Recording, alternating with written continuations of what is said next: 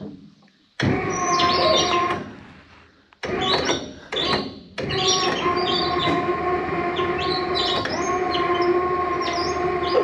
are you going, Colin? Hi, I'm Tony Fast's daughter. I'm Tony Fast's daughter. I'm Tony Fast's daughter. My family's been blessed as a farm in Montana for over 100 years now, and it wouldn't be possible without the great team we have and blessings from our Savior Jesus Christ. Well, welcome back to the channel, guys. Traded a combine seat for the swather seat. Gonna take the swather home. We got some hemp to cut. Stuff is getting eaten up by grasshoppers pretty quick, and there's not enough grain to justify a combine it, so we're gonna go swath it and bale it up the fiber like we kind of had planned, but we were gonna combine it first and then bale the fiber. So let's take the backward swather home. This thing's confusing because you're swathing, radio's on that side, but when you're groding it, radio's on that side. And yes, I went to town today and got a haircut. You get done seeding, you get a haircut. You get done harvesting, you get a haircut. Not really sure what event of winter justifies a haircut, but you get one or two of them in there too. Alright, so we're here. Pop this up. Oh, I killed it because something wasn't in neutral. Oh well. So, flip this up. Turn your steering wheel. Stuff out of the way on the floor.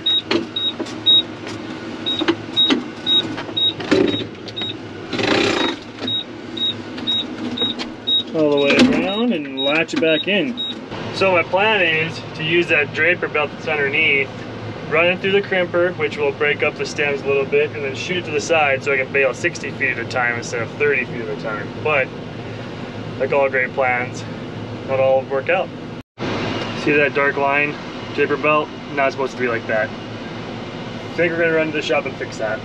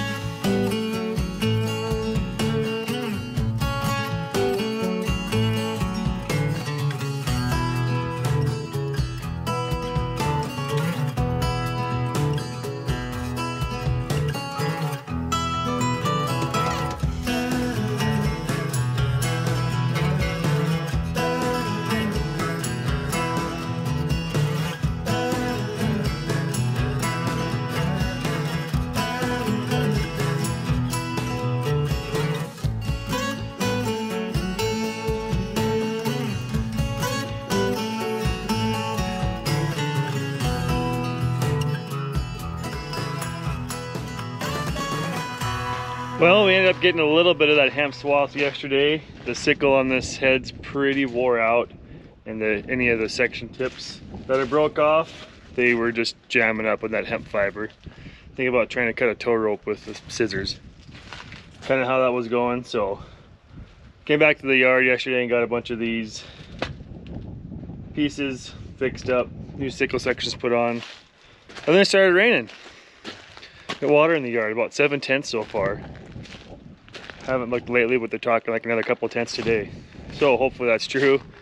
Inch of rain would get us like this close to thinking about putting winter wheat in on all this canola stubble around home here. But shop day today, because we can't really do much outside. Can't move combines home, any of that stuff. So got the TL truck, that new Wilson trailer. Well, newer Wilson trailer in the shop there. When we bought it, it came with 6 new tires on it, and they had ordered 6 new ones that they weren't in yet. COVID, you know how that screwed up everything in everyone's lives.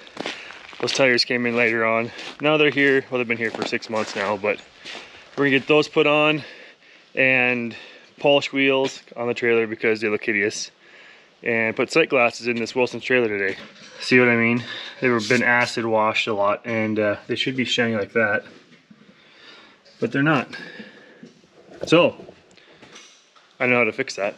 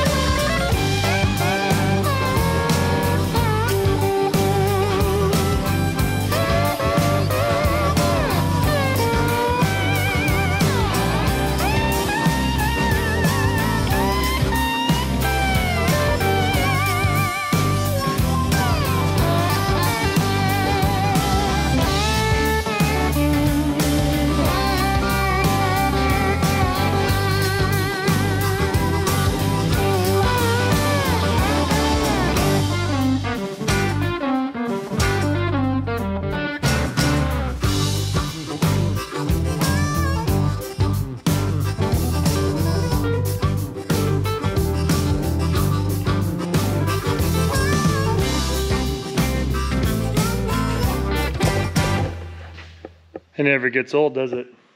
Shiny wheels never get old. Right, Colin? Shiny wheels never get old? Never get old. Never get old. Time to poke some holes in a trailer. What do you got? You got the deal? Sight glasses, because it's really miserable climbing to the top of the trailer looking to see how full it is. So we put sight glasses in ours. And at least now I can at least see where I'm at instead of sitting here going, man, this thing is like forever full. Yeah, so stinking tall you can't tell how full it is with the grain cart. Yeah. Too bad we're done grain carting for the year. Yeah. But about 10 loads and we'll be done hauling grain too. Yeah. So if we go, I like to put them at the opening of the trap so they show first when they run empty. But this slope goes there. That opening or that opening?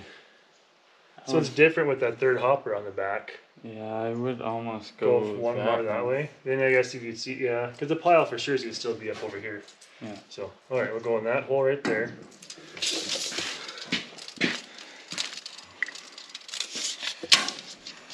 "12-inch space.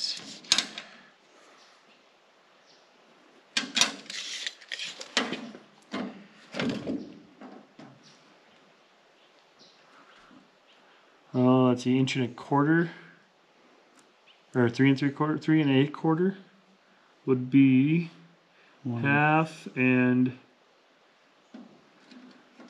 5/8, right? I believe so. Yep. I'll let you do the honors.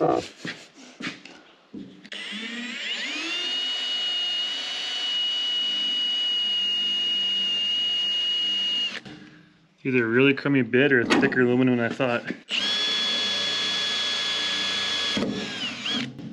Alright, now I need to try and poke through the inside one too. My level.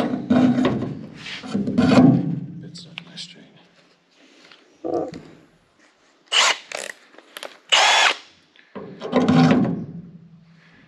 Let's say your level.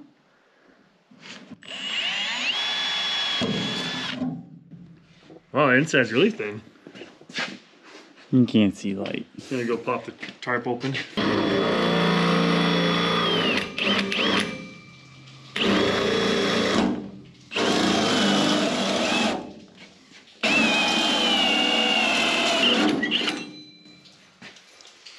Ooh, that inside hole does not look centered.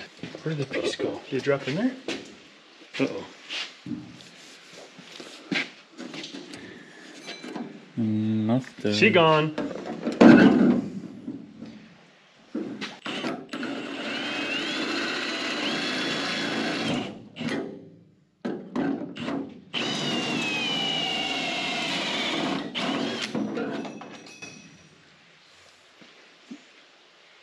It's inside.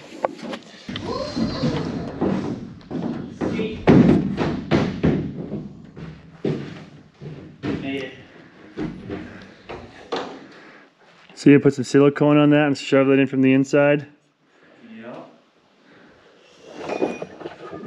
I like to put them on from the inside because that way they can't fall out and lose your grain. Not like that would happen, but I mean, it's just what I do. Maybe we should have dry fit it first, huh? There we go. Good? Yeah, shove it in. Nice.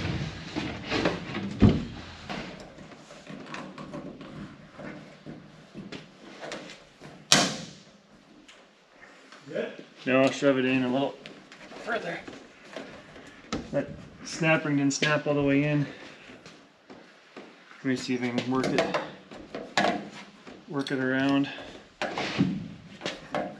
Push in on this, like the north side of it. I don't want to scratch the trailer up. Why did, like, is the ladder inside the hoppers an extra? Everything's an option. Poor old guys like that.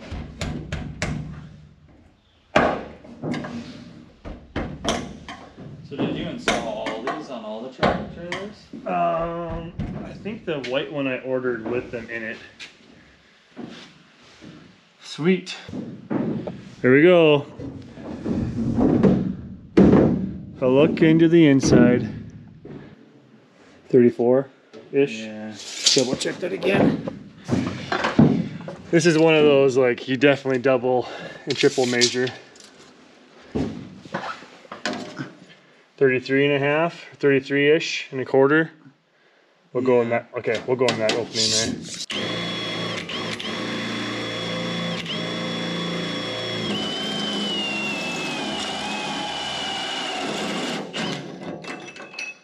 Still didn't save it. He got one.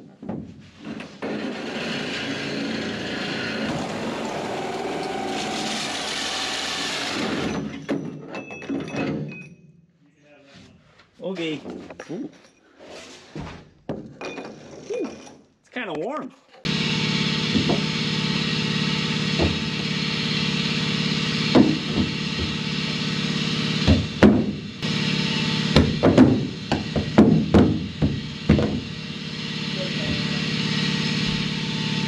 Push on it.